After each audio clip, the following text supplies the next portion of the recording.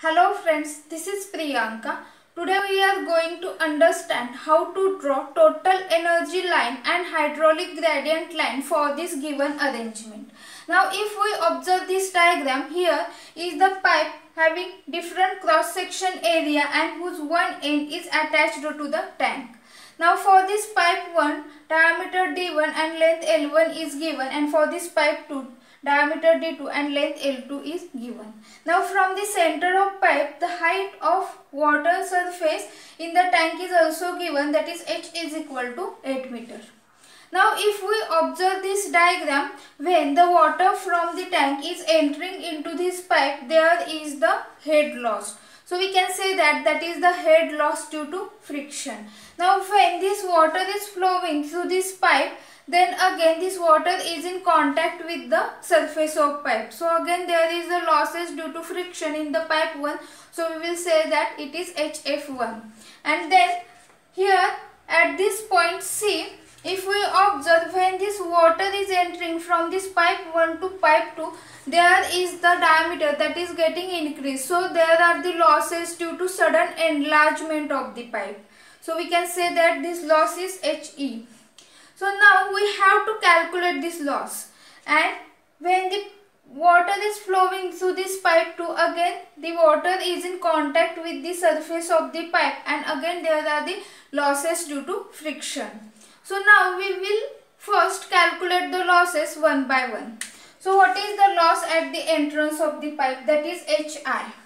Now for this, when water in the pipe 1 is flowing through with velocity V1. So V1 is given, that is 4.452 meter per second.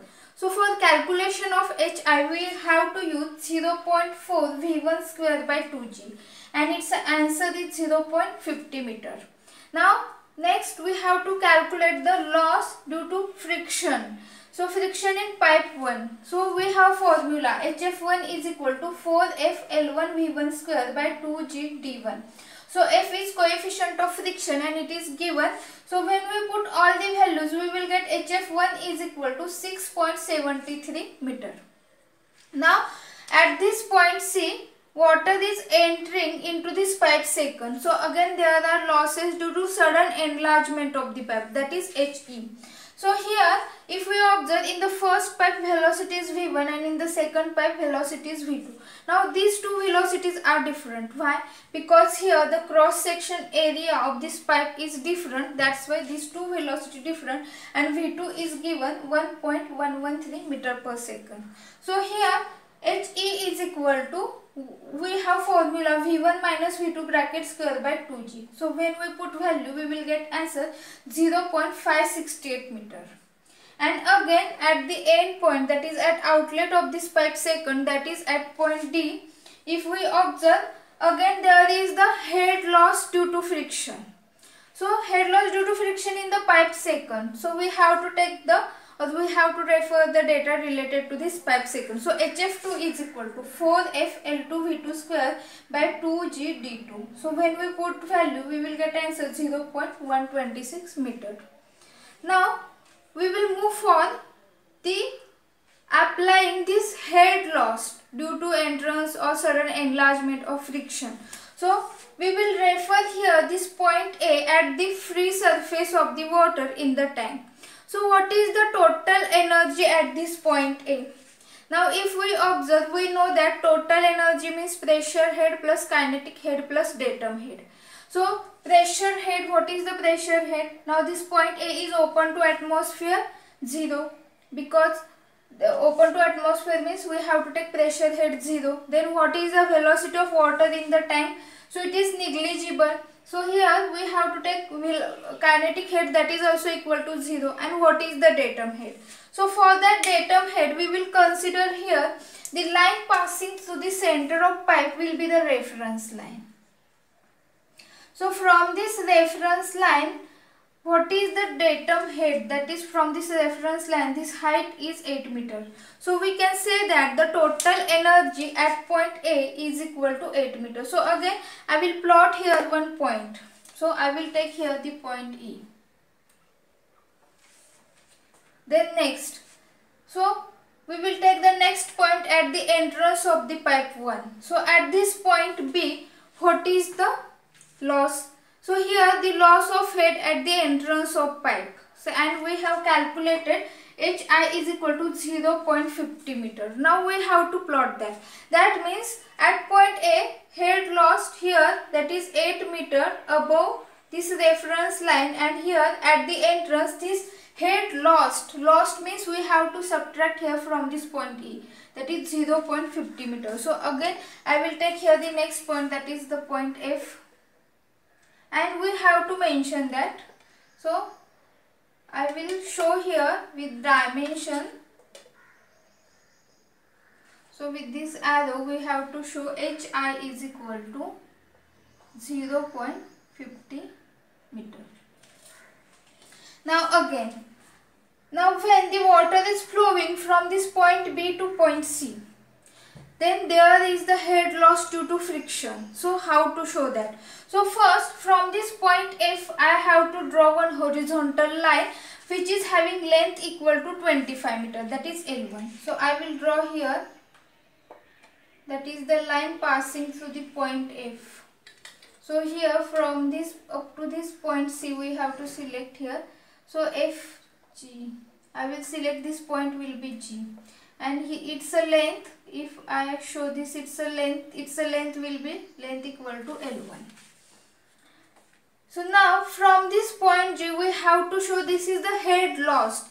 That means the head at this point B was up to point F. So B, due to friction the head is getting lost, equal to 6.73 meter. So from this point G we have to go below for up to a 6.73 meter. So I will move in the downward direction. So here I will select point H.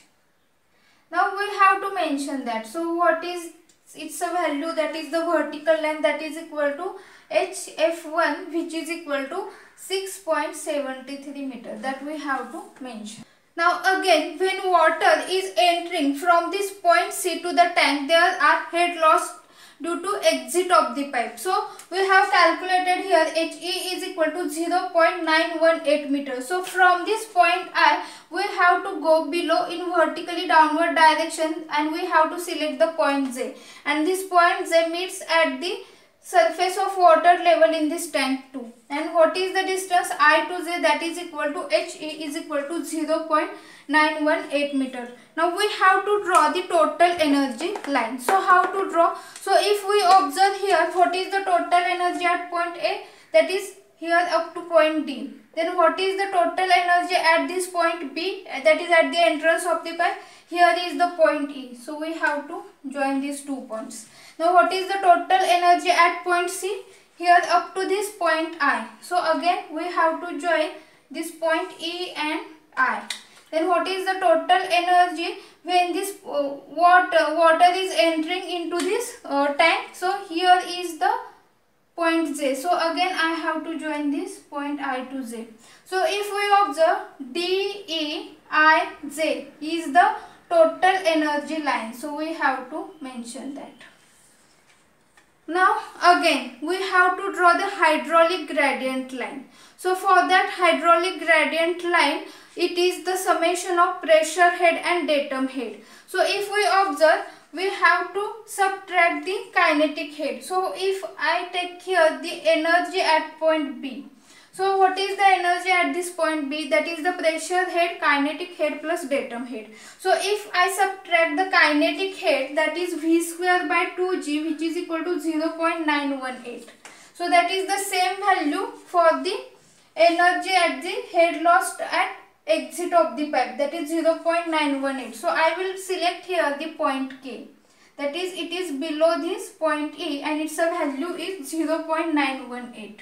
So now again if I observe, here is the point Z, that is also equal to, that is this distance I to Z, that is also equal to 0.918 meter. So here we have to join this surface of water level, that is this point Z to point E. Now I will join this with the help of dashed line, and this is HGL, that is the hydraulic gradient line that we have to show.